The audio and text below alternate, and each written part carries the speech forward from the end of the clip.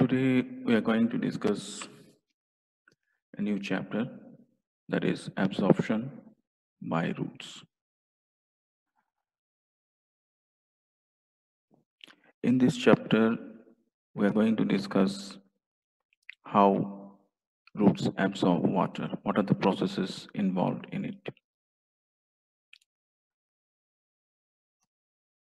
Roots generally develop from the radicle of the embryo, and they form the main root. The radicle gives rise to the main root,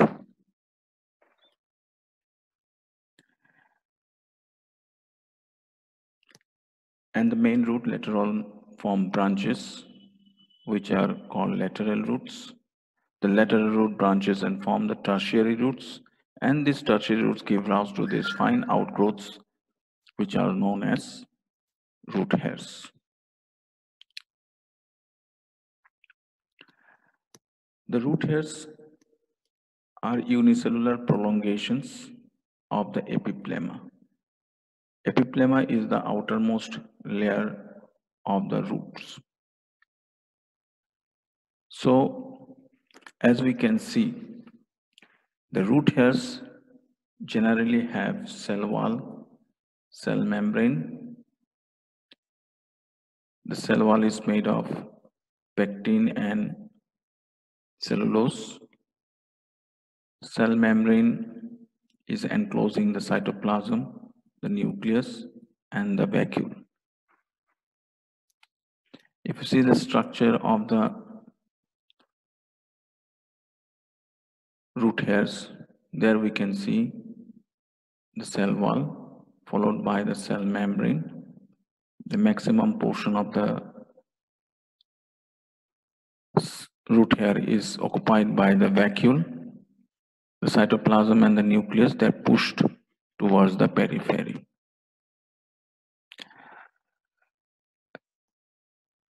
So the root hairs, as this vacuole has a higher concentration compared to the soil water, so they have a high osmotic potential, and this high osmotic potential helps in the absorption of water from the soil. Now let us see the different regions of the root. There are 4 regions: root cap, meristematic zone, zone of elongation, and zone of maturation. The zone of maturation is the topmost part. Below is the zone of elongation, and below is the meristematic zone, and the tip of the roots are generally covered by the root cap. There is a mass of cells. The tip is generally made of the apical meristem, which is mainly the meristematic tissue. So to protect the delicate cells of the meristematic zone, this root cap covers the tip of the root so that these delicate cells can be protected from the wear and tear. As the root grows, it rubs against the soil particles. Above the meristematic zone is the zone of elongation, where the cells generally elongate, and above it is the area of maturation, while the cells of the roots generally get differentiated, they mature and get differentiated to form different tissues: xylem, phloem, cortical cells. From this zone of this maturation, the root hairs are given out. Let's see the functions of the root. First function, it fixes the plant in the soil. It holds the plant in the soil. With the help of the roots, the plants generally absorb water and minerals, and the water which is absorbed, they are then conducted to the different parts of the plant body. These roots are adapted to absorb water.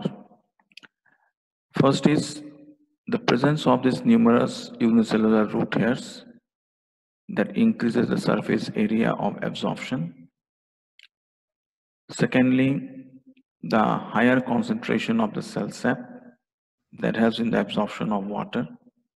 And thirdly, the cell wall being permeable, it allows easy movement of water from the soil into the root hairs. Now let us see the different processes. We can divide the processes into two categories.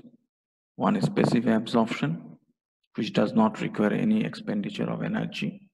Another one is active absorption, which requires active energy, that is energy in the form of ATP. Without the energy, these processes cannot take place. So in the passive absorption, we have three processes by which plants absorb water from the soil. One is imbibition, one is diffusion, osmosis, and in the active there is active transport.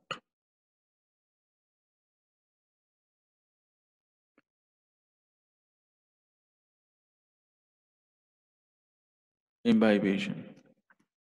What is imbibition?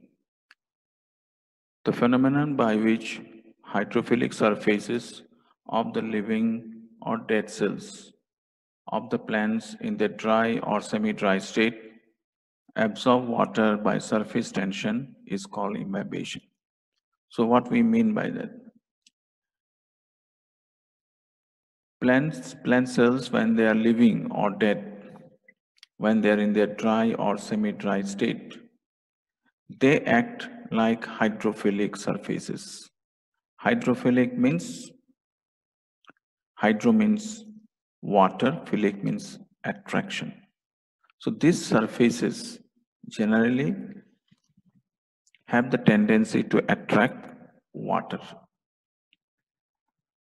And this phenomena of absorbing water by surface attraction by the dead or living cells of the plants in their dry or semi-dry state is what we call imbibition. So we can see imbibition taking place in the starch, because starch also has that kind of ability. Cellulose and some other proteins we can see. So when imbibition takes place, water moves from a region of saturation to a region where it is unsaturated. So as the water moves, it moves with some force.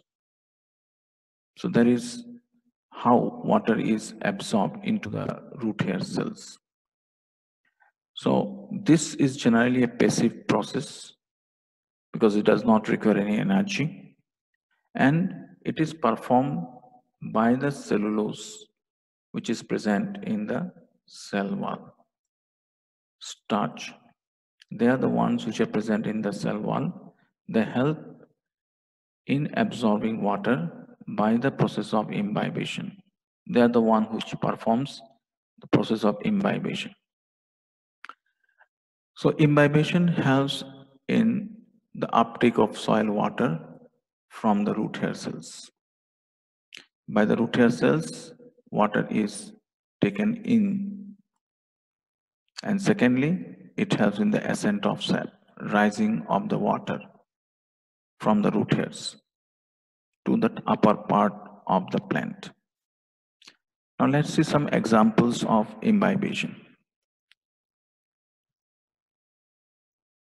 When we take some dry seeds in a closed container and put water in it and then close the lid and leave it for some time, we will find that the container bursts. Why it happens so? This happens because